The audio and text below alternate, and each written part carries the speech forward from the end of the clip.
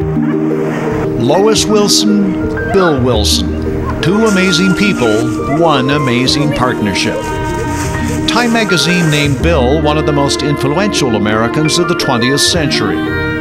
Lois was also influential, but until now at least, not as well known. They were married in 1918. At first, everything seemed perfect.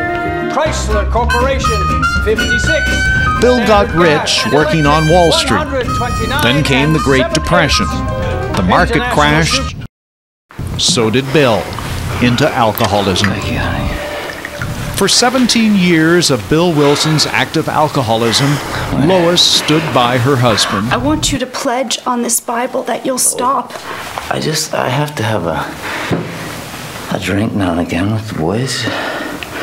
What is it that keeps a couple like this together, weathering these wicked storms? I mean, there must have been such a staggering love there. You know, I mean, she must have loved him so much to have stayed. Bill Wilson finally got sober for good in 1934. Not primarily thanks to Lois, but because he experienced a kind of spiritual awakening and found enormous support from fellow recovering alcoholics.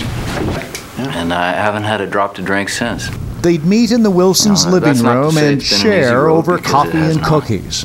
This is how Alcoholics Anonymous was born. I don't know how it works, but it's working.